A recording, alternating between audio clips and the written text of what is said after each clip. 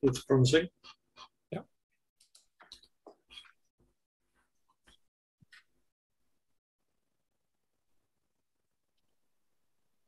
Yep, we're there now, I think.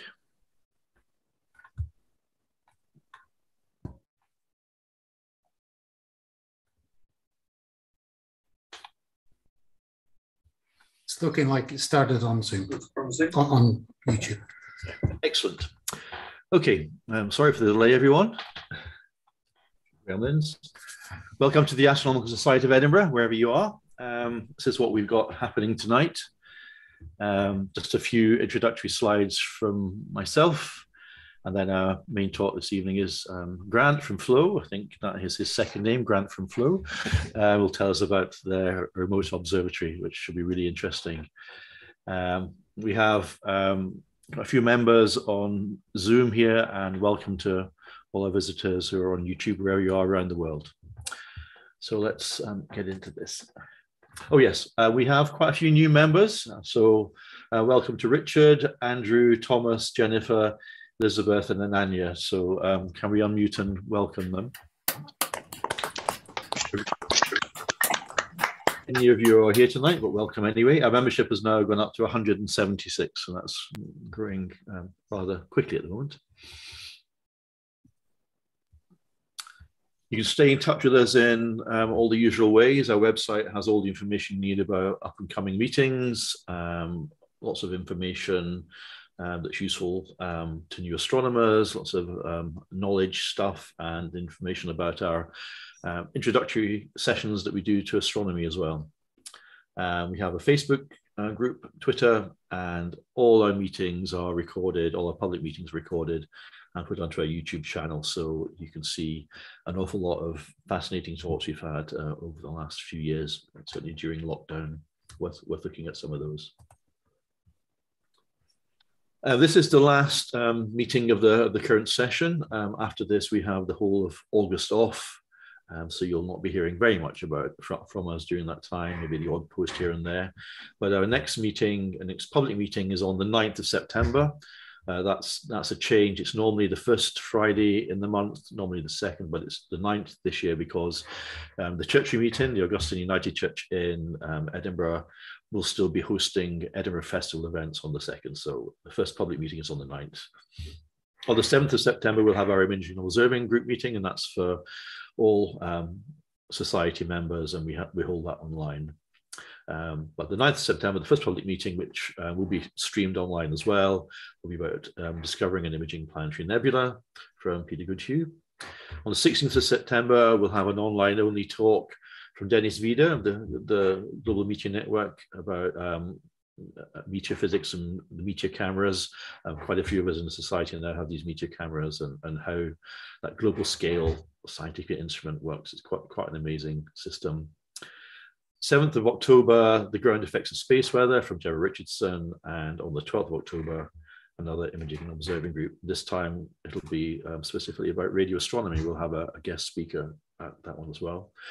We have lots of other amazing meetings lined up for the rest of the year and into next year as well that Nigel and his team has been working on. So lots of things to look forward to. And all our public meetings will be online, and visitors are always welcome. They're always free.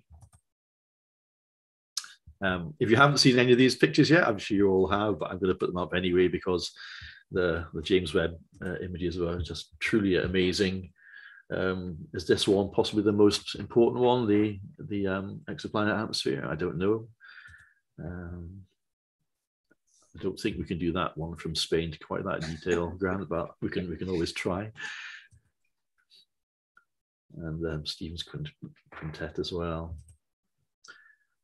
The delivery of the release of the images was not the best, shall we say, but the images were well worth the wait. They were fantastic.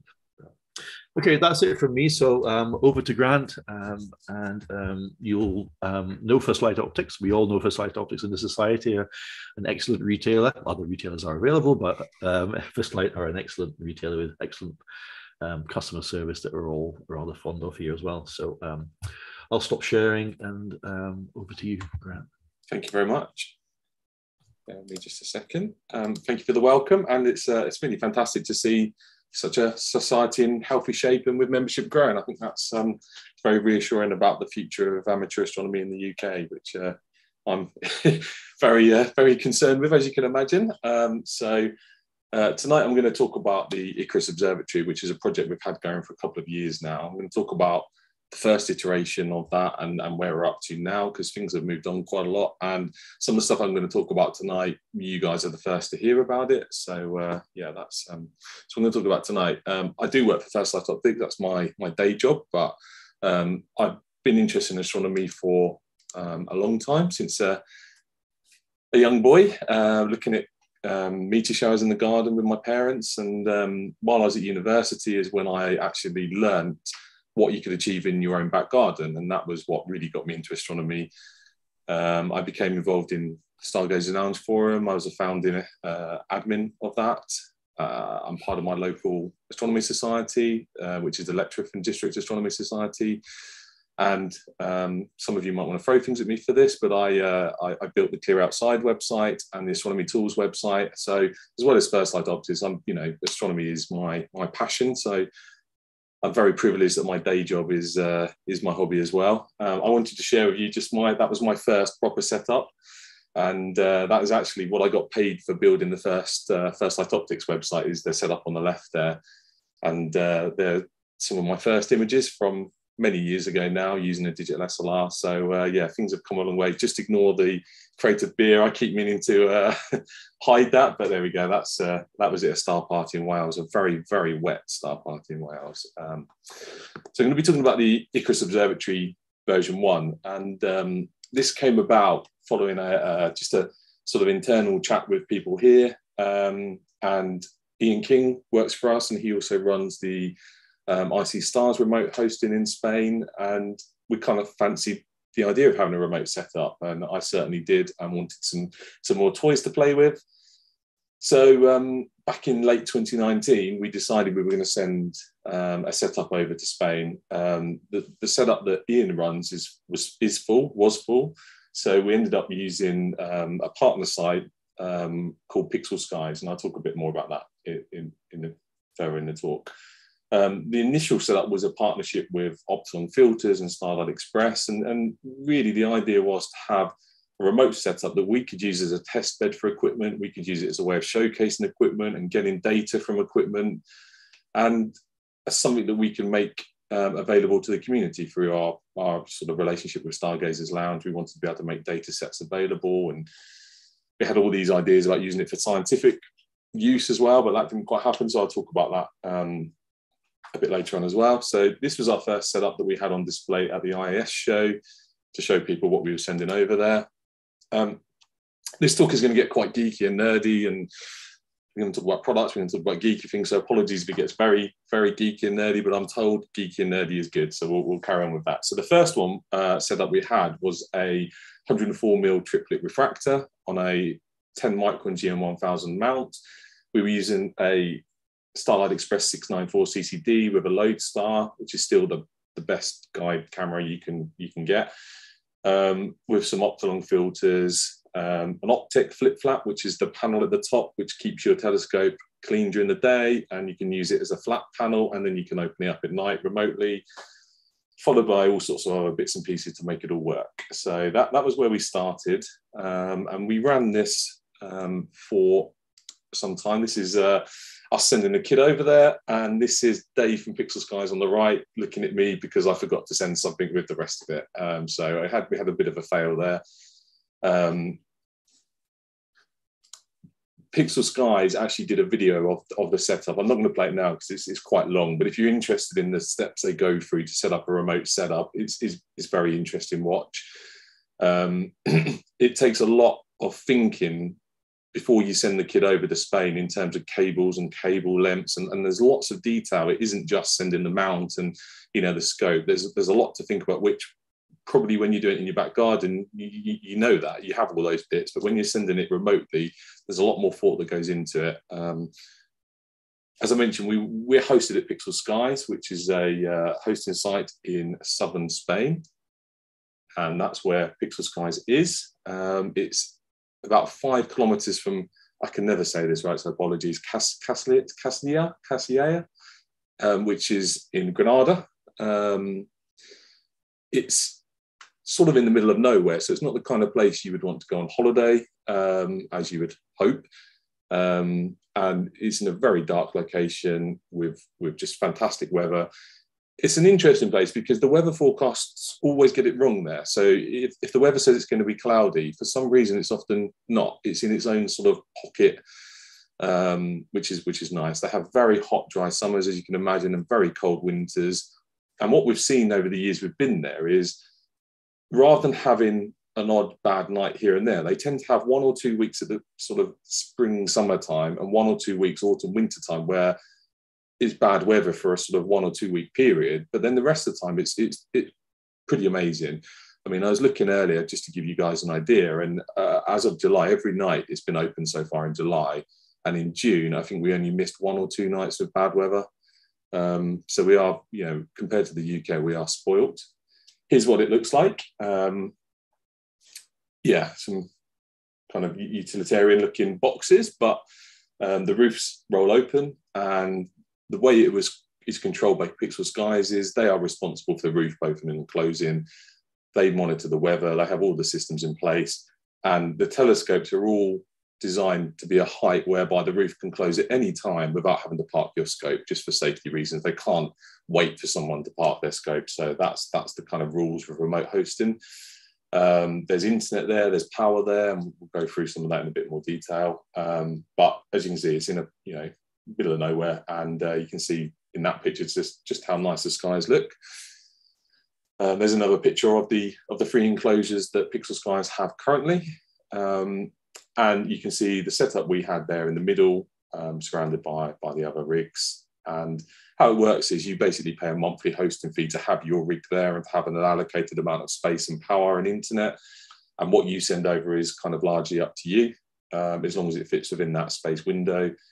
And I've got to say, Dave in particular at Pixel Skies, and Colin, but Dave in particular is the one we deal most with, has been absolutely amazing. And I felt very guilty with our first setup in that after sending it to Spain, the first time I logged in, it was all there ready to go. And Dave does a fantastic amount of work, to not just physical work either. He will help with the software setup and the configuration of Secret Generator Pro and computers and all that kind of thing. So it's quite an amazing experience. And hats off to Dave for the help he gives us there. So here it is. Again, you can see the flip flap that I mentioned before in its up position there on the right.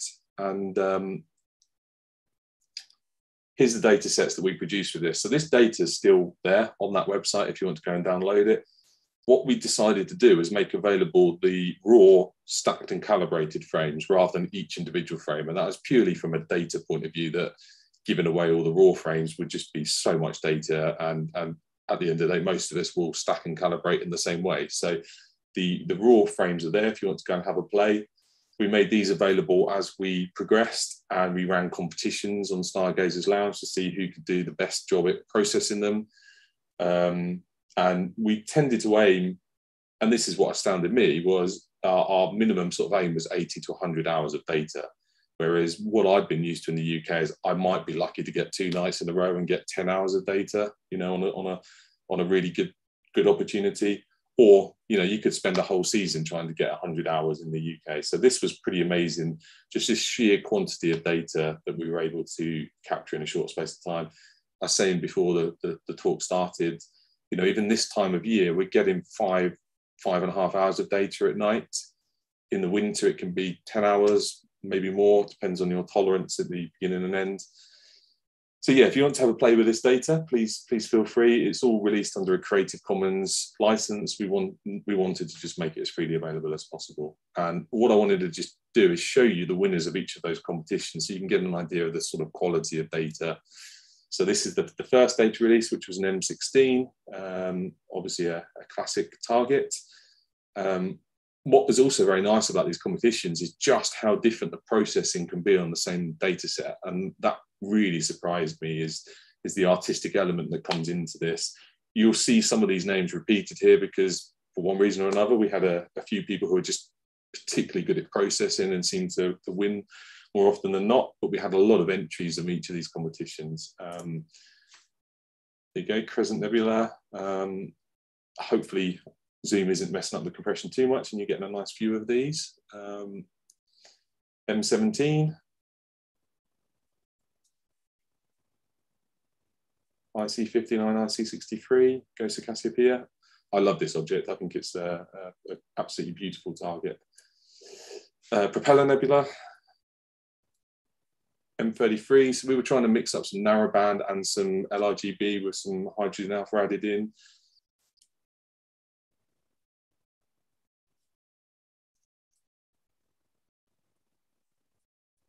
Flip through these.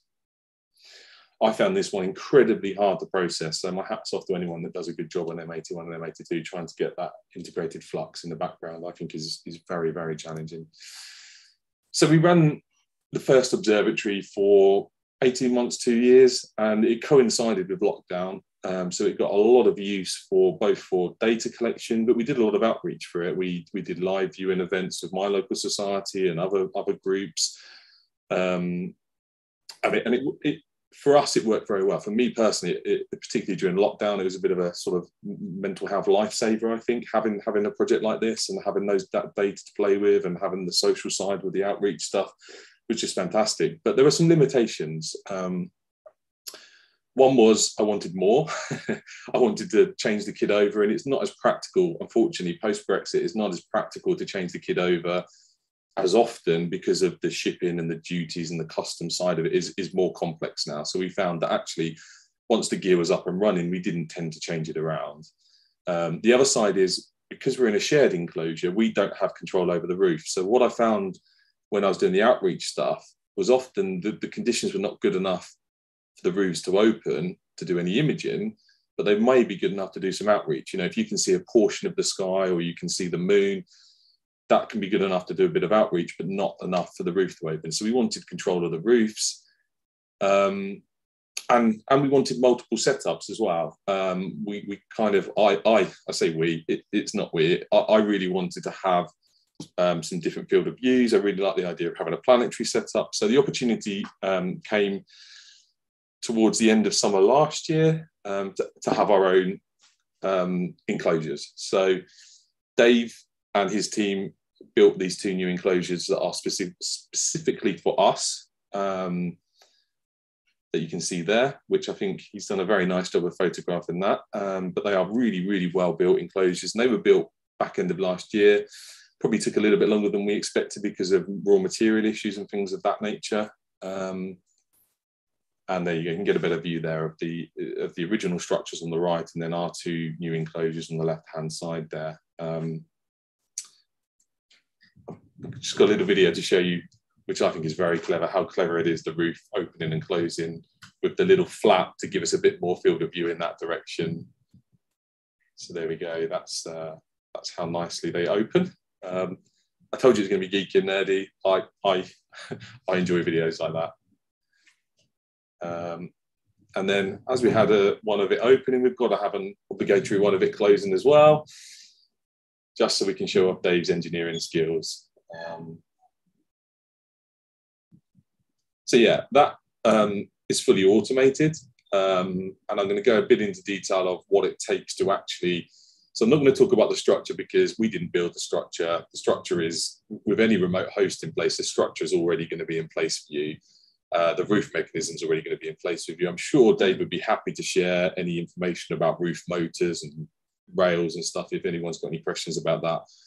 But I'm going to take it from that point onwards. So some of you may notice that these are a product we've begun selling, and that's because we needed a load of them for our own use. So we're basing the rig over in Spain on these mini computers. They're very low power. They run on 12 volts. They're relatively inexpensive.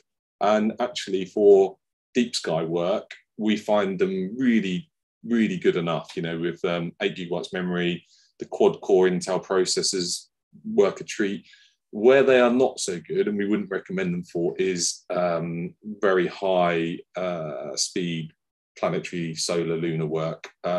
It works, but particularly for solar stuff where it's very, very high speed, you will very quickly fill up that hard drive, and you may find the USB 3 speed is just not quite there. But there are other, there's other specs available for that. So each rig has a UPS, and that's because sometimes the power in Spain can be a bit flaky, and the UPS just smooths that out, and it acts as a precautionary measure as well. It's also there for if there is a power cut, the roof will automatically close, so that the mechanism will just close based on the UPS. We use network switches for remote power control, so if a computer does misbehave, we can kill it from a network switch. So everything is hands off as much as possible. This is to show you what the observatory control looks like. So we have a PC dedicated to observatory control. This is all done using Lunatico hardware. So we use the AAG Cloud Watcher to actually monitor the skies, the weather, the wind speed, all the things like that. We also use this weather display system, which ties into another weather station that's at the site, where we pull in the relative humidity and some other variables. And that all goes into a script on the Dragonfly, which controls when the roof opens, if it's safe for the roof to open, and will immediately close the roof if either the data is out of date or there's a spot of rain or anything like that. So once this is set up, by and large, you don't touch it. It just magically works. And you can see there, it tells you when the roof opens, when it closes. You can override that. So as I said earlier, this allows us to go in and say, actually, I want the roof open, even though the weather's not quite right. I'm going to chance it. The only time you really have to tweak this is if you can change the reading. So the sky temperature reading, you can change the parameter at which that will actually go safe or unsafe. So different times of year, that differential between ambient temperature and sky temperature, you sometimes just need to tweak that. So that's really all that needs tweaking. And again, Dave is a massive assistance to us here in getting this set up. But if you're already using AAG stuff, which I'm sure a lot of people will be, it's exactly the same as you would use at home. Yeah, apologies. Avert your gaze. I'm going to talk a bit about how we do the internet. So we have our own network that's separate from the Pixel Skies network. It uses a load balancing system, and we use something called Habland, which is a local point-to-point network system. It's slow. The 30 meg download is not too bad, but for us, the issue is the upload speed, because we're logging onto it remotely, so it's uploading to us, and 3 megabytes upload is pretty slow. It's okay as a backup, and it's very reliable, but it's pretty slow. Unfortunately, fortunately, whichever way you look at it, our only real choice, other than having 10 different individual satellite connections using traditional satellite, was Starlink. And you can see the Starlink dish there in that array. And this is a speed test from today, which is a 225 meg download, 40 meg upload, which is more than enough for our needs, and it's been very reliable. I know how contentious Starlink is, but it really is perfect for these types of scenarios. There is no other option, otherwise we would have taken it. So yeah, apologies, but there is some positive in Starlink. The software we're using over there is predominantly Sequence Generator Pro, and that's simply because that's what we had experience in using before. We really like it, and there's been some big improvements to it recently. It's a very long-standing piece of software.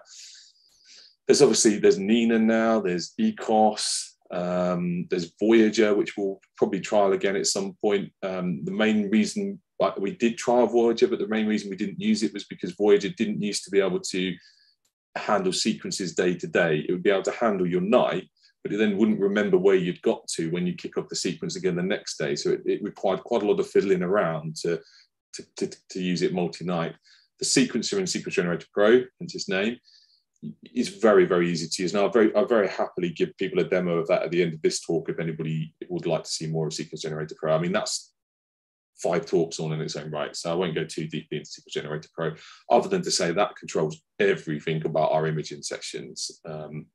Focusing, go-to, sequencing, just guiding, everything.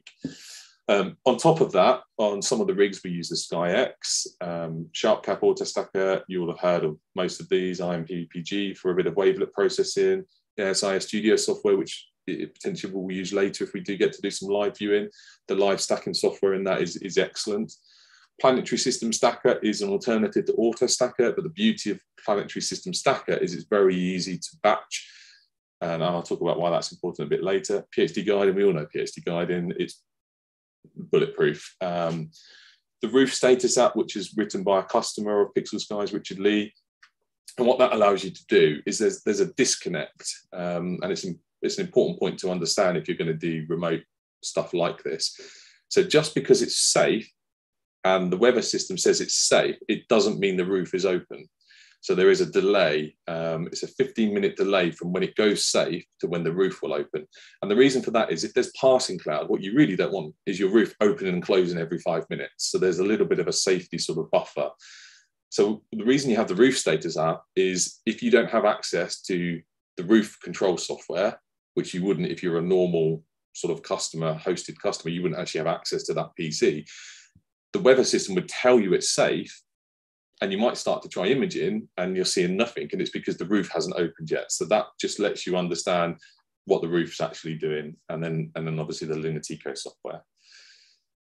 So here's the gear we've sent over this time. I'll go into more detail on each of these, but this is what we kind of started with a back of a napkin over a curry one night. Was we wanted a deep sky setup, again similar to before, but we wanted a bit more aperture and we wanted a larger sensor with a bigger field of view. We wanted to try some ultra narrowband filters, and because we are now the UK distributors for Paramount, we actually wanted to use some Paramounts to actually put our money where our mouth is and show people what a Paramount can do. We also wanted a planetary setup, and I think that's very unusual. I don't know of anyone else that has a remote planetary setup.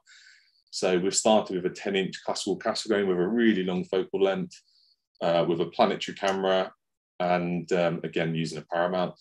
We also then wanted a really wide field setup. So I wanted to be able to get, big chunks of the sky. So very short focal length with a good sized chip, but it needed to be lightweight because what we wanted to do was piggyback it on the planetary setup, because the planetary setup isn't something you're going to use every night.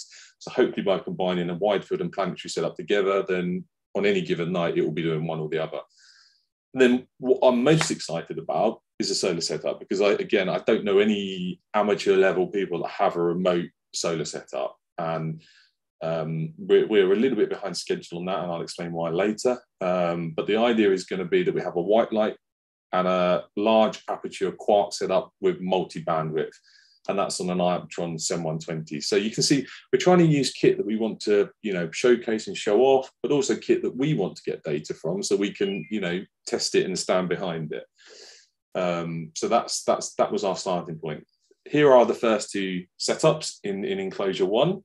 So we've got our deep sky setup on the left there, and then our planetary wide field rig on the right there. And I'll just go through the key bits of what they all are. So we've gone for a William Optics FRT 132. We considered the larger 6-inch, but actually because of the space constraints, that was what we decided to go with.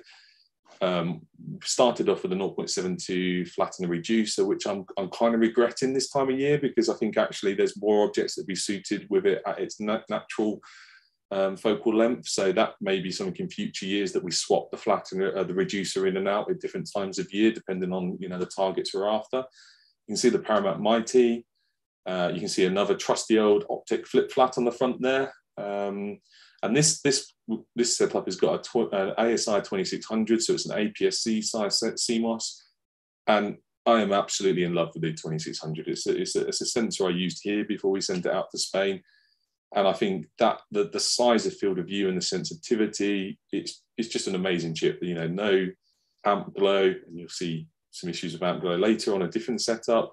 It really is a phenomenal chip. I'm sure you guys will know that by now already. It's proven to be very, very popular. We went for a 174 as our guide camera on that one, but actually I think we easily could have got away with an ASI 120. I think that was just, again, we just wanted to try something a bit different. We're using a Pegasus focus cube at the moment, and we're using Optolong filters. Our lovely B-Link mini PCs and the high-tech Astro Mount Hub Pro are doing the computer control, and the Mount Hub Pro is acting as our power control. That's pretty much all it's doing. Because in Sequence Generator Pro, you can have it turn things on and off at the beginning and end of a sequence. Dave isn't keen, and he makes a very good point of camera callers being left on during the day. obviously you can imagine the heat in Spain. If a camera cooler was left on, you're going to burn out your cooler pretty quickly. So that allows us to switch that all off in the morning at the end of the sequence automatically. The piers are built by a supplier over in Spain nearby to Dave. They work well. I'm never keen on the studs on piers, but that's just a personal preference thing. But they certainly did a job. So this is one of our first bits of data from this setup. I should say I haven't got completed data sets to show you on these new setups. They are very new. We're kind of going through a testing phase at the moment. This is a single stretched 5-minute hydrogen alpha sub of elephant's trunk, just to give you an idea of the field of view, the quality, that there's no calibration there. And I think that to me, that says quite a lot about the quality of the camera and how clean the optics are as well, surprisingly. So that's our wide field setup. Our planetary, that was our deep sky setup. Our planetary wide field setup is using a Stellar Lyra 10-inch classical Cassegrain. It's actually a truss design, but we've got it wrapped in a shroud there just to try and keep out a bit of dust. That's also on a Paramount Mighty. At the moment, we're using a 485 color planetary camera on the back of that. But I'll talk a bit down the line about some changes we'll probably make to that in the future.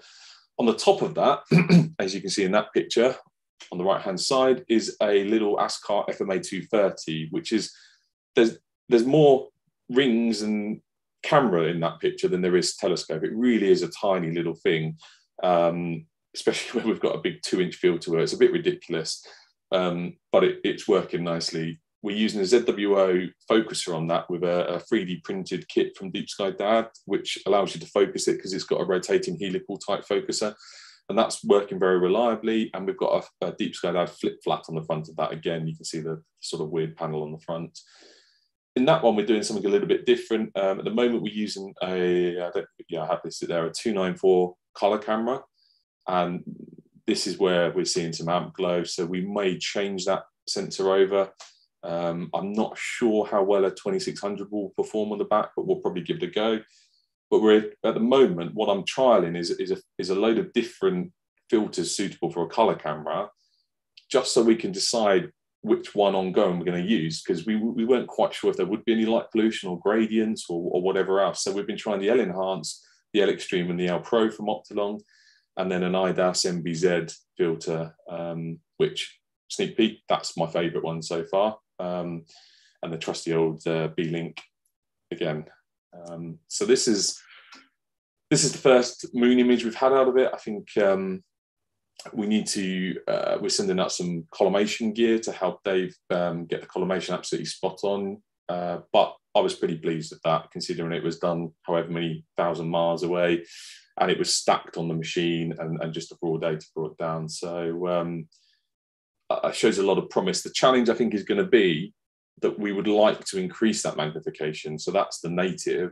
I'd like to also be able to Barlow it, but as you guys know, depending on the seeing, you might want to use it 2 times Barlow, 3 times, and you might chance your luck at 5 times. Doing that remotely is a challenge, but we might have a solution for that. So I'll talk about that in a bit. I'm really looking forward to some planetary stuff on this, but at the moment it's still very early in the morning until the planets are up, and once I go to bed up, I can't get up again. So that's going to have to wait until later in the year. And there's another one as well. This is a single frame from the wide field setup of the North American Nebula. And this is using the MBZ filter that I mentioned. The reason I like this, so this is uncalibrated, just stretched, is 3 minutes, sorry, not 5 minutes. The reason I like the MBZ filter is that it gives a much nicer color balance than some of the other sort of dual narrowband, tri-narrowband filters that I've tried. And I really like that color balance. So again, I'm looking forward to when we get 100 hours of data on that to see where that comes out. But it's a nice field of view with a 294. The only thing I have against it is quite a similar field of view to another setup I'm going to talk about with a 2600. So it's maybe not as wide field as I was hoping. So that might be why we stick a 2600 on it. So yeah, watch this space. There's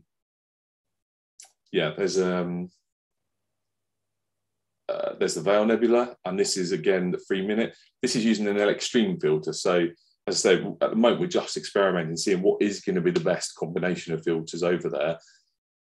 I'm not as keen on the color balance. I know you can change the color balance later, so maybe it's not such an issue. But for me, I still think there's a bit more detail on the MBZ.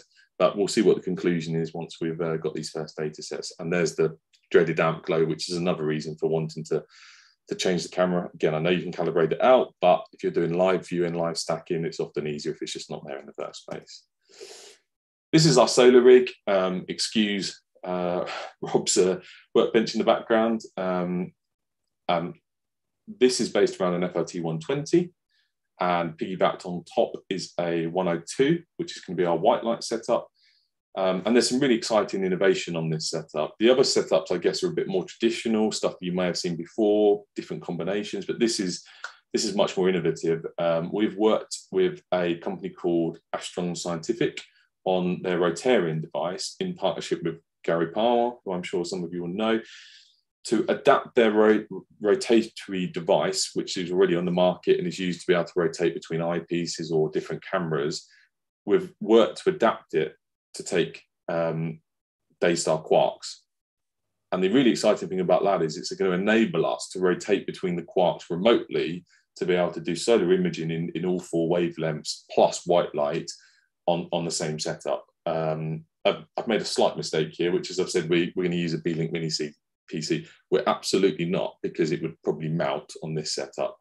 Not physically, but just with the amount of data. We've got a much beefier machine that's going to be used for this setup, which I'll talk about. There's a lot of other custom stuff going on here. We've got 3D printed parts, we've got laser cut parts that have all been done in our workshop. Let's see if I've got a better picture. Yes, I have. There you go. There's the back end. So we've 3D printed a shroud to try and keep some of the dust and muck out of that rear end, because otherwise the quarks are just left open. So that's hopefully going to help. And we've got a clever little tape measure type mechanism power, so that as it rotates, that goes with it. So have I got a video? There we go. Yeah, so that's what that's going to do. I'll just flip back if I can. Yeah, so that's the Rotarian quark system. It's more than just rotating, it's worth saying, because otherwise I think some people dismiss it, oh, it's just rotating. It actually lifts itself up and down to accommodate the different sizes as it goes, and also to close that gap as it rotates. So once it will lift, rotate, go back down to bring the camera back in close into the correct position, eliminating that gap where otherwise you might get some reflection or light entering. So it's a clever bit of kit, and this is the first of its kind to be used in this manner. So we're very excited about this. We also have some very clever flip flats. So we've retro engineered some of the Deep Sky Dad flip flats to put in what's called a flat cap. So when you're doing solar imaging, you can take flaps on the sun, and this is using a diffused piece of plastic. So again, by doing this, we can actually remotely take those flats as and when we need to, and we can close up the telescope at the end to keep it nice and clean. So there's quite a lot of innovation gone into this. It's very, very much a trial run. We don't know how it's going to work out. And unfortunately, it's been stuck in the van for the last month, heading over to Spain. But I'm very, very pleased to say all of the solar gear arrived today. So I don't have any work in progress to show you with that yet, other than to say it's getting installed over the next week or two. We really hope to have some data coming out of it over the summer. And I'm really excited about this, because there's nothing like it. The amount of data we should be able to get. And I really hope we can either push the software, or the software is going to catch up to be able to do sequencing of solar stuff.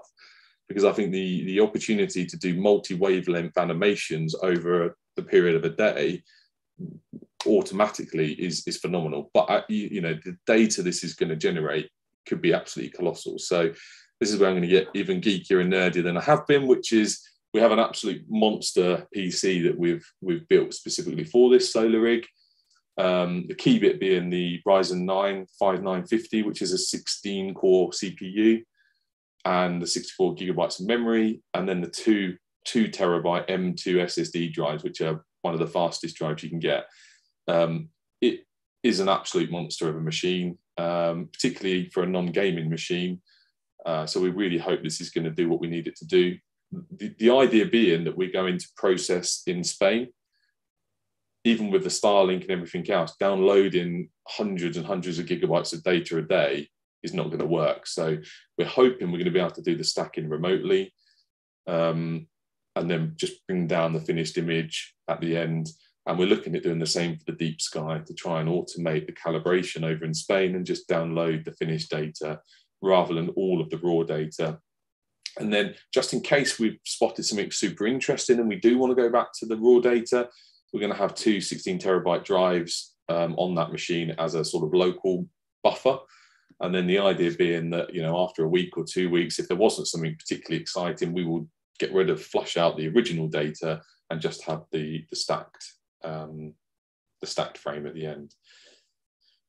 This is all sort of unknown though. We don't know whether the water cooling is going to be enough over in Spain. We don't know whether the speed's going to be enough. We don't know whether the USB 3 is going to cope and the heat and everything else. So this is very much a trial run. And I think over this summer, there's a few of us that are going to be working on this to try and kind of optimize it and yeah, get it into a good position. We're also concerned about half opening the roof or fully opening the roof of the observatory during the day, what effect that might have on our deep sky and planetary setup. So that's a bit of an unknown as well. Traditionally, all remote hosted places will not open the roof during the day. It just doesn't happen for this reason. So we're treading on sort of new ground here, and I'm very excited about that. So yeah, that's where we've got to with the remote stuff. What I wanted to do with this talk though is I want to be open and honest with you all, because I don't want to make this sort of sound super easy and straightforward and everything. I wanted to talk a bit about the good, the bad and the ugly, and the warts and all. And some of this stuff I probably shouldn't say as a retailer. You know, we don't always get it right. Products are not always right, but these things happen. And I think it's important to know things happen and, you know, what some of the fixes are. So the good, we've got a fantastic host in Dave at Pixel Skies. I've got no experience of any other hosting platform, so I really don't know if this is the norm for the type of service we get from Dave or just how exceptional he is. But he's extraordinarily responsive. He's helped us get out of lots of fixes, and his knowledge, because he looks after so many setups, his knowledge of the software and remote imaging is phenomenal. So having a resource like a Dave, everybody needs a Dave, is absolutely amazing. The mounts so far, the two Paramounts over there have been flawless. Starlink, I'm sorry to say, apart from buzzing overhead, has been flawless. Sequence generator has been fantastic for us. It had been before on the previous setup, and it still is. And there's been a whole load of updates recently with Sequence Generator around the ASCOM switch side of things, which has really helped our automation. And it means the kickoff every night and the shutdown every morning is now much easier. I still do because I like to, but I don't have to log in the mornings and check everything is turned off. It just magically is. The ASI software, the live stacking software, I think has been fantastic. I've really enjoyed using that. The 2600 cameras have been fantastic. And the MBZ filter. The bad is kind of stuff you'd expect to see anyway. And some of it is because we didn't have the opportunity to use the Deep Sky setup in the UK before we sent it out. So there was probably some tuning with back focus we should have worked out before we sent it to Spain. And in an ideal world, before you send any kid over to Spain, you would set it up in your back garden and run it for a few weeks and iron out some of those crinkles. We didn't, and we relied on a Dave. And the same with some tilt adjustment that we had. We did mock up all of the setups in our workshop, and Rob custom made a whole load of cables and custom lamps and a really nice loop. And then when Dave got it all, Dave did it his own way, which in retrospect was probably the correct way. So for example, he always makes sure the PC is on the very top of the computer. And we just in our naivety, I guess, put it underneath the scope, and his view was then the heat gradient from the computer. And just little bits like that, where it's just Dave's experience of remote setups meant he wanted to do it his way, where there'd be the less chance of snagging and everything else. And he's been there and done that. And Dave will, you know, that's part of what Dave offers, is that setup and that cabling process. Disk space has been biting us a lot. Previously, we used a CCD with much, much smaller frames and doing 20-minute exposures. Now we're doing 3-minute, 5-minute exposures, and they're 60 meg each. You can imagine we are racking up so much disk space. So our poor little B links, where they're 256 gig of space, I think actually we are going to upgrade them all and stick in they've got space for a second drive. And I think that's what we'll do, is put at least a terabyte drive in. We've had quite a lot of courier delays in getting kit over to Spain. And a lot of that has been down to, unfortunately, Brexit, and the customs side is much more complex. Prior to Brexit, it was much easier just to fire stuff over to Spain and not incur huge customs charges. So that's a bit tricky. It's not insurmountable, but it's just been a bit tricky. The ugly is Windows updates. Windows updates have, it did it to me last night. I was in the middle of life stacking and it just decided to reboot itself and installed an update.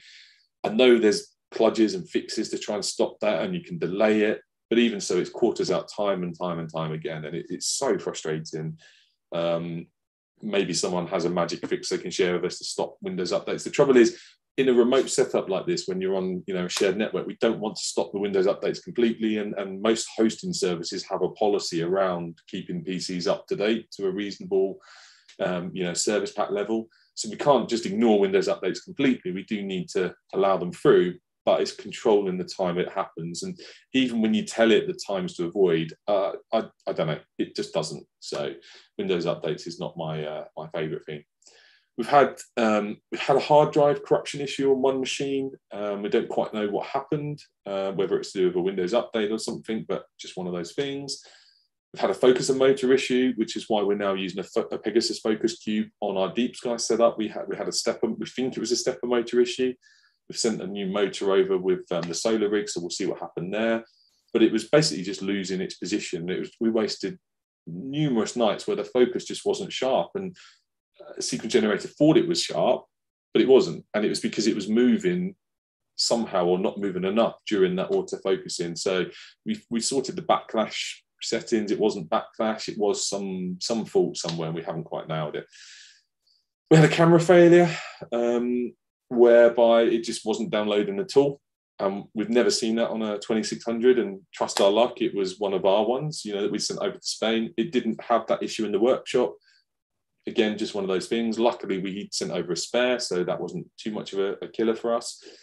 And we also had, which we've never seen on a William Optics Flat 8, we had a faulty reducer flattener. And again, it was the one thing that we hadn't tested before we sent out, because they're normally bulletproof. And I think, again, just making assumptions. And again, we wasted a lot of time diagnosing that, thinking it was a back focus issue, when actually it was just fundamentally a faulty reducer flattener. So I'd really urge people to try and get things right in the UK before sending stuff out remotely. Dave has been incredibly patient with us, but the issue sometimes is having to then send out another part.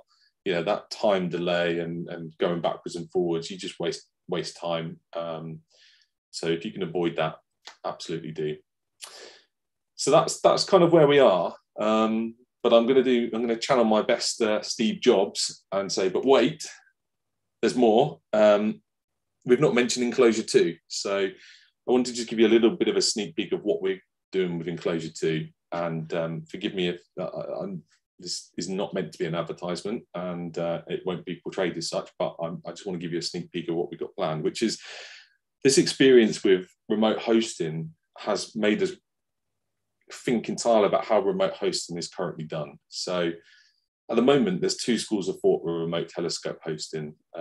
There's what we've done previously and what we're doing now, which is you rent some space from somebody and you send over a lot of gear, you know, typically 15, 20, 25,000 pounds worth of gear or more.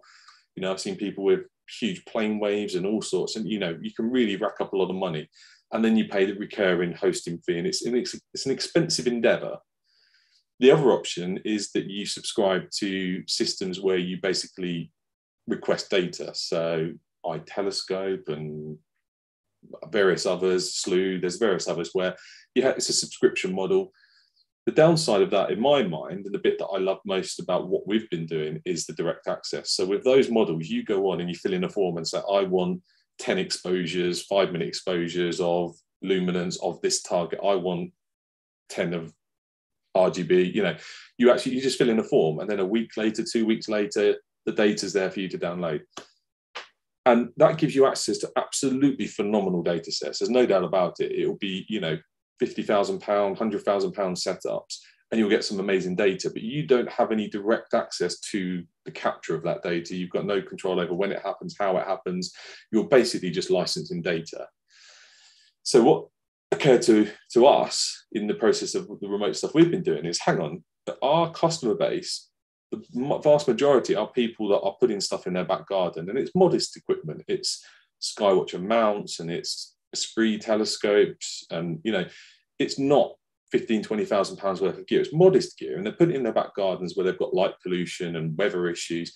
So our concept was then, can we replicate that? Can we put modest equipment in a remote setting and make it available to people on a rental model whereby they get direct access? And that's what remoteobservatory.com doesn't exist yet, is going to be. So we have our first of these setups in Spain at the moment in enclosure 2. And the idea being, it's going to be very densely packed in with, we're hoping 14, maybe more, maybe less, of identical rigs, identical mounts, identical telescopes, all set up in the same way that people can have direct access to on a subscription model. But the key here is you will get access via VNC to the computer. What software you install, how you use it, when you use it, what targets you do, what exposure, it's all up to you. You are still controlling it, and you still have full ownership of what you produce out of it. So this is the first one of those, and it's based on our Stellamara 90mm triplet telescopes. This setup you see here is actually, I used this in my back garden for a few months before we sent it over to Spain, just so we could tweak and be absolutely sure. It's using an Artron 740 mount, so a very modest mount, you know, small, compact. It hasn't got 10 micron or paramount tracking abilities, but for that type of focal length and the type of sensor we've got on the back, it is more than enough. It will come with either a 2600 color or mono camera, so we're going to give people the option of what they want. And you can see the rest of the specs there. The key thing is we will come with Sequence Generator Pro, and it will come with some training. So you will get some support getting it up and running. But it's just trying to turn it on its head a little bit and offer people modest equipment, what they might normally have in their back garden or at a star party, but somewhere where you're going to have 200 to 250 clear nights a year in astonishingly good skies, accessed remotely. So sorry, I'm turning to marketing here, so apologies. This is an example of a raw sub from that setup. This is using the L Extreme filter. As I say, I'm still playing around with which filter is going to be the best choice, but that gives you an idea of the sort of field of view we're talking about. That's a single 5-minute stretched but uncalibrated again. And what we're working on at the moment is M16, which is again another 5-minute, but this is with the L Enhance filter. Yeah, so hopefully that gives you an idea of the sort of what we're aiming for and where we're going in the future. I'm sure there's going to be some questions at the end, but I just wanted to sort of end on sort of forward look in the future, what I'm hoping happens next. And what we really want to do with this version 2 is some more science stuff. We totally failed with the version 1 at that. We did outreach and we did data collection, but we failed at the science. And I think that's because it's not my bag. So hopefully we can find someone who's really into that a bit more, and we can do some more sciencey type stuff. Occultation work would be great. Some cometry work would be great. I'd really like to use a remote do some remote spectroscopy, which doesn't really happen at the amateur level yet. So that's something we'd like to look at. I also really believe that the local and the remote stuff can coexist side by side. I still have imaging gear here. I still have visual gear here. This remote stuff hasn't replaced any of that. It's just an add-on. It's an extra bit of the hobby for me. And I think the key bit here with amateur astronomy, I think it's an incredibly broad hobby. And I think there's room for everybody. I think there's room for all sorts of astronomers. And I think anything that gets us outside looking up at the sky or remotely looking at the sky and, you know, looking into the wonder of space is only a good thing. So I don't see any of this replacing anything. It's all, you know, there's room for it all. So that's me. Well, Thank you very much for that, Grant. That was fantastic. Before we get on to questions, can we just thank Grant for his talk? That was brilliant, really good. Thank you. Sorry for talking so much. That's great. I would say that's Astro Geek heaven, actually. That's exactly where a lot of us live, in that sort of space. Questions on Zoom, if you could put your name into the chat. Peter, if you can just monitor that and make sure that's done. And if you're on YouTube, if you can put your questions into chat there, and will call them out if there's time for that as well. Yeah, I was going to ask you about the science side as well, because I'm often taking, as Ramsey's laughing at me, that's what he's put the comment in for. I started off taking the pretty pictures as well, but I'm more into the science side now. I suppose there's no real reason why you couldn't do that with your deep sky setup. You're just putting in, V and R filters and things like that. It's just what filters you choose to use more than anything else, isn't it? I think that's it, and I think that's what we're hoping to offer people, is the option on what filter they might want, but also in our own deep sky stuff, I hope to be able to offer it available to people. I really hope as well, not necessarily with us, but just generally, that we quite often get asked to tender for universities and things for large installations that are going in the UK, which is fantastic. Don't get me wrong, I don't want to not have big observatories being built in the UK, but I wonder with some of these whether actually the remote options might be better for some of the university students, particularly with the weather factor. I mean, that's what we're up against here, isn't it? Yeah. Yeah. Okay, Peter, can you see if there's any questions for us, please? I've not got any specific questions here that I can find, to be absolutely honest. I did ask a specific one. Carry on. Is there any hope of fibre broadband reaching the observatory? I don't think so. I think it's much too remote where it is at the moment, and the infrastructure side. I know some remote observatories do have fibre to the observatory, and that would be the ideal. I think in this instance, I don't know enough about the Spanish sort of political infrastructure, but I just don't think it's on the cards, and I don't think there's enough. I don't think the Pixel Sky site itself is going to increase in size enough to justify that expense for one site. And I've got to be honest, now the Starlink thing is available, whether we like it or not, I don't think it's going anywhere. And it does work. It really does work. So, yeah, it's our sort of guilty little secret, that one. It's not a secret any longer, Ramsey, you had a question? Yeah, I was wondering if you did all the stacking before you uploaded the images, how do you reject the bad images?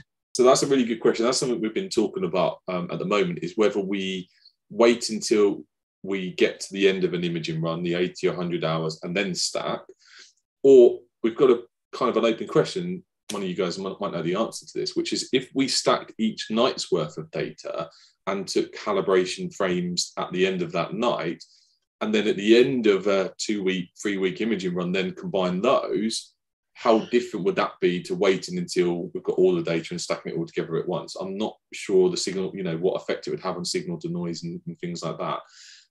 We were going to try it, actually. We were going to actually take one of our imaging runs and, stack it by day and stack it all together and stack it individually and then combine and just see what the reality is. I'm sure there'll be some maths to suggest which is the right way, but that doesn't always pan out in reality. Well, it does, but you know what I mean. The way the stacking algorithms and stuff work now. Anybody got an answer to that question? That is a time spaced solution to that problem, in that current thinking is towards composite data stacking of data, so you can reduce exposure times, and rather than have, like Grant said, 60 megabyte files to upload or download rather every night of your data, they'll be used. People are developing now AI systems that can analyze each one of those 60 megabyte files, compose them, stack them into, almost zipping them into ready to download smaller size files. So like an intermediate step. Yeah. Okay.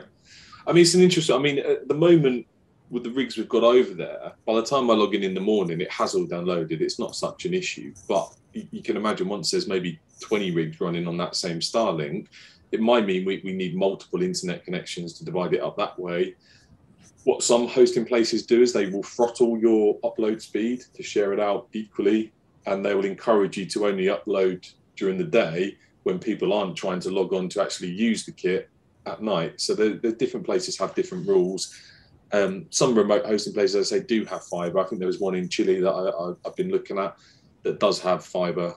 I don't know how they manage that, but they do. So there's different options. The key really is it's the upload speed, not the download speed, which is obviously backwards to what most people want, and it's the ping time. So with the traditional satellite stuff, the pings were like 300, 400 milliseconds. So it's quite stuttery doing remote stuff and quite frustrating. Whereas with Starlink and the Habland, it's 20, 30 milliseconds. So it's still more than you would get for UK broadband, but it's manageable. Okay. And the most important question from Ian. What sort of ballpark price for one of these small rigs? I honestly don't know for sure at the moment. We're still trying to work it all out. This whole Enclosure 2 is a complete trial of this business model. It's going to launch later this year, probably later in the summer. We're just in the process of sending the next 5 or 6 rigs over. But what we're trying to work out, and it's a little bit tricky, which is what is the residual value? It's a bit like car leasing. What is the residual value of the kit after 2 or 3 years? Because the idea would be that we will change it over every 2 or 3 years and sell off the old gear discounted. So we haven't got to pay off the whole price of that gear, if that makes sense. And it's just fiddling around. That's a very long way of saying I don't know, but ballpark, I really wanted to be around the £300-400 a month range. Current hosting, just for the space, is £300 or £400. So what we're hoping to offer is everything for the price that other people are offering you a space, but obviously it's much more modest equipment. So yeah, it's obviously it's not for everybody. It's not the same as a gym membership or something like that. It's not going to suit everybody. It's still expensive, but comparatively to what the existing options are. I mean, I was looking at some of the image subscription models, and for the amount of data we collect in a month, could cost you £800, £1,000 if you were using one of those image subscription sites. So yeah, that's where we're coming up. I don't know if it's going to work. Invite me back in a year's time. I might have fallen flat on my face, but we'll see. Nigel? Thank you. Thanks very much, Grant. That's been a fantastic presentation. I just wanted to ask, are you sending, when you're sending kit out, are you sending it basically to Dave? Yeah. At his business address for him to unbox it and install it and make sure everything is working and so on? And also, what arrangements do you have for insurance? Okay, so you've got a couple of options with this one. You can, so we know Dave very well now. We've worked with him for a few years. So what we do is we take pictures of the rig, and we have a very long list of all the bits we're sending, and then we send him all the boxes. We don't use a courier. We use what's the equivalent of a man in the van, but there's regular man in the van type services that go between the UK and Spain for moving stuff backwards and forwards, generally sort of furniture. And the reason we do that is because of the quantity we're sending. That's the cheapest and most efficient way. And it's also a sort of a door-to-door service. So it doesn't go to a sorting office and then on the back of a van and then another van. It kind of gets picked up by one guy and eventually he delivers it in the same van to Spain. The other option is you are welcome, and Dave has visitors. You are welcome to go and stay over at Dave's place. I think he's got a cave house that you can rent from him nearby. And you can take your kid over, you can install it with Dave's help, and you can spend a couple of days there, a week there, going through that process. And I think a lot of people do that. If it wasn't for COVID, I would have been over there by now, and I'm still very much looking forward to an opportunity to get over there.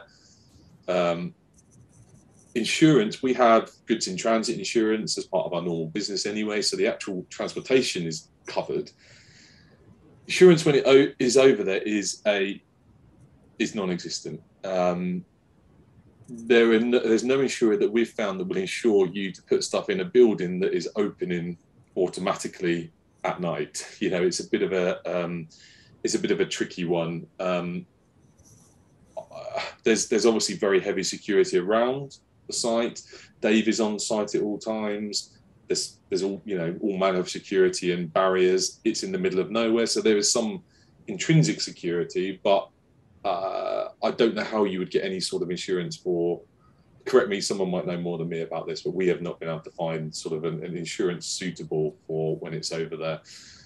VAT and import duty. This is why we use these man in the van services. It tends to avoid that issue. It's a much simpler way. If you send it by DHL, it's very hard to explain to them and explain to customs that it's still your goods. You're just moving it to Spain temporarily. So we've had, we have had issues with that, and we do have issues with that. We can claim the VAT back, even if it's Spanish VAT. There's ways of claiming that back, but it can be tricky, which is why it's either easier to try and use one of these sort of man in a van transportation services, which are designed for moving home goods around, so that doesn't have duties and stuff anyway. So if it's your own goods, or if you take it over yourself. Flow Europe office, we would like that, yeah. Absolutely, that would be good fun. Any problems with wildlife? That's a good question. No, that's a very good question though. I've never even thought to ask Dave that one. I've never seen anything. So in with the solar stuff, we've also sent over an all sky camera and a sky quality meter. So the idea being, we will have a website up for all of this later in the summer. You'll be able to see live the weather reports, the all sky camera, the sky quality meter readings. So who knows, maybe we'll pick something up on that. The other thing we'll have, which we've sent over with this set of equipment, is some cameras actually in the enclosures, because there's times where I'd really like to know where the heck the thing is actually pointing and whether the flip flat is actually up or not up. So we're going to have some cameras just overlooking the whole enclosures. So maybe we'll see some stuff then. That'd be very cool. Yeah, good question though. What we have had issues with, actually, is worth mentioning, is this sandstorms. So there was a sandstorm, I think it must have been back in May, that absolutely coated all the enclosures and was made an absolute mess. It didn't get in the enclosures as such, but as part of what you pay for a remote hosting service, you get so much of Dave's time a month. And part of it is he will clean your gear. He will do a bit of a spring clean and a bit of a dust off. And if you ask him, he will clean your filters for you if you think you need to have a clean. So it's more than just hosting. It is a sort of, you get so much support as well, hands-on technical support. Sometimes it's just, Dave, please can you pull that USB cable and plug it in again, which happens more often than we'd like. And that's very handy. So does Dave have a backup, Grant? So everything is using UPSs. So he doesn't have a backup generator. It's all UPSs. I don't know whether that's something you'd ever consider, but the UPS, to be honest, I've never seen a power cut. So we've never had one that's lasted longer than the UPS can handle. And to be honest, even if you had a generator, I think you would still want the roof to close rather than chance staying on the generator. I was actually thinking about a backup person. Oh, as well. So yeah. So Dave's family lives over there. So Dave's wife is also involved in the business, and Dave's business partner is Colin, who is the on-site support for the IC Stars remote hosting, which is, it's a journey down the road, but it does mean in a pinch they have got some backup between them and things like that. Why I like pollution? That's a really good point. I mean, this is what I don't know. I don't think we need them. I think where they're useful is to give you that sort of dual tri-narrowband. So that's why I'm using the L-Extreme and the MBZ more so than a light pollution. So it's just going after the tighter stars and to get that, to cut down that bandwidth of what we're capturing. I haven't discounted just using the L Pro, just again for a bit of control. It does sort of tidy it up a little bit. So whilst there's not light pollution, it can just help with any sort of gradients and if the moon's about or whatever. But you're probably right. we probably could get away with nothing at all over in Spain. And I have tried just with an empty filter and just with a UV-IR filter on one of the color setups, but I just personally, I preferred the MBZ so far. But the idea is that so the imaging runs we've done so far, we've split between each of the filters until we make this decision. Once we've decided, right, all we're going to do is L Pro on the color ones, and that's what we'll stick with. And if anyone has any particular requests for filters on their rigs, then we'll consider that. What we're trying to do, though, is keep the choices to a minimum, because the idea being, if it's all the same kit, obviously there's economies of scale, but also we will have spares over in Spain. So if a camera does fail, rather than your rig be out of action, we will just swap the kit over, which, if it's all the same, makes that much easier. I mean, there's some other interesting things, which is we didn't know the Electron 740 would be suitable for a remote observatory, because it's not. Let's be frank, it's not the kind of mount you would ever intrinsically think, I'm going to stick that in an observatory somewhere. It's a portable, Star Party back garden mount. It's a very good mount for its purpose, but we had no idea if the software would be good enough to run remotely 24 hours a day. And so far, it's been very pleasantly surprising in that it's been bulletproof. Any Northern Constellations targets you can't reach? Well, one I'm really struggling to reach, and I'd really like to get, is Trifid. I should be able to reach it there. It's low here, it's not quite as low there, but because of this issue that the roof has to be able to close at all times, it does mean the walls are higher than you might do if it was in your back garden observatory, for example, where you're always going to park the mount out of the way before you close the roof. So it means you can't reach anything below about 20 degrees altitude. So it does cut off, even though they might be easier to get in that further south. It does cut off your horizons a little bit. The other object I've been trying to get is, God, what's it called? It's very low down, looks like an eye. Someone's going to know the name of it, and I just can't get to it. No, it's totally gone. And it's just the walls are in the way, and I think that might also become an issue for some of the planetary stuff. I don't know if all remote observatories are designed like that, but they tend to be roll-off roof. You don't tend to see a dome used remotely, because you can only fit one set up in a dome, and obviously a roll-off roof is a much simpler design.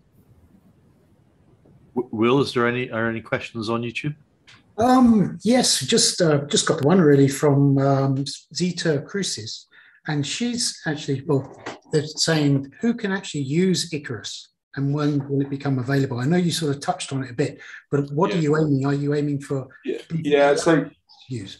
I had this very utopian idea that we would actually give people just used to it, and the reality is, from a security point of view and everything else, that's quite a challenge. So what I've tended to do is sessions where I will work with a society and I'll control it, but kind of let them choose what objects we look at and talk over me. So sort of a led session. What we've done through Stargazers Lounge is we had votes for what objects to go after next. So it was sort of collaborative in that sense. I don't know a good way to give people complete direct access without somebody from here being involved in that. Just because there is obviously a risk there. I think the next step would be to allow some of the other sort of admin team of SGL to have access. Some of my colleagues have access, and you'll probably know some of my colleagues from the outreach stuff they do. So again, people like Dave Eagle, who works for us, I'm hoping he may be able to use it for some of the outreach stuff he does. So I'm hoping it sort of gradually expands beyond just me. It isn't just me at the moment, it's me and Rob in our workshop who use it the most. So I'm hoping it expands from there. But also, for example, tonight, if we can, I'll happily do some live stacking with you guys, some live viewing, if we're up for staying up that late. Or invite me back later in the winter and we can do some sessions remotely and give you access that way. Part of it is there's a training element. You can't just log in and away you go. You've got to understand Sequence Generator Pro and how we've got the software set up. So there isn't, you know, there's a little bit of a barrier to entry.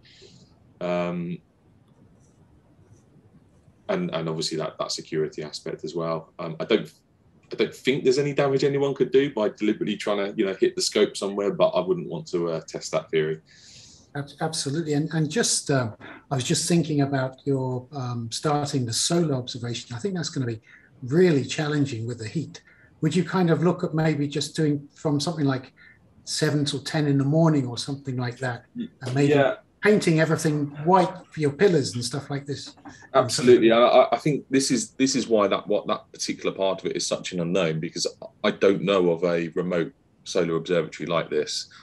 It may be that it just doesn't work. It may be that it's too much of a compromise to our nighttime scopes. So the backup plan is to consider putting a traditional sort of dome observatory in just for the solar stuff, so we can keep it independent. And that may well be the next step. I don't know. We're also looking to see if we can just half open the roof so that the remaining setups are at least in the shade. But as you say, this may be an issue, and particularly in the summer in Spain, it's hot enough with the roofs closed. It may be we have to restrict the hours we do it. It may be more of a winter thing. We just don't know. But it's part of the process. I think unless we try it, we're not going to know. And it's the type of thing, I think, you know, we've speculated, should we put the computers in a refrigerated box of some kind? Should we have the computers in the other observatory and just have a long cable? So there's lots of things we'll have to look at. I'm not sure whether we've done enough in the way of shielding the other telescopes, so we're going to have to look at that very carefully. But it is going to be a challenge, and I think we will probably need some 3D printed, or probably not 3D printed because they're probably going to struggle in the heat, but some parts to shade the cameras on the solar telescope as well, so when it is in use. So we're going to be taking this very carefully, as you can imagine, and see where we get to. I mean, I remember just in spring on a sunny day in Scotland, if you have your laptop out in the sun, it can fry it, you know, so let alone Spain in summer. Yes, yeah, no, there is definitely a risk here. I think I'm probably fixating upon the data side as well, in that just in an hour's solar session, you can generate hundreds of gigabytes of data now. So this will also play into this, that we can't run it for 5-6 hours a day, because the sheer amount of data we're going to generate. And also, I think at some point, what is the value of that data if nothing is changing or there's nothing different, you know? So it may be that we're very picky about when we capture, how we capture, what we capture. And I'm hoping some of the scripting stuff in SharpCap is going to help us. So what the Rotarian team have done recently is that the Rotarian now shows up as a filter wheel in SharpCap. So actually we can, when we're creating a sequence, we can select the different quark in the same way as you would select a filter. So hopefully we can actually automate the workflow. Because again, this is the other side of this. We haven't got the luxury of sitting there all day controlling it. So there's going to have to be some degree of automation for the solar stuff, or it will only get used on specific times and dates. So yeah, I mean, it's very new. Let's see what happens, but hopefully it won't melt.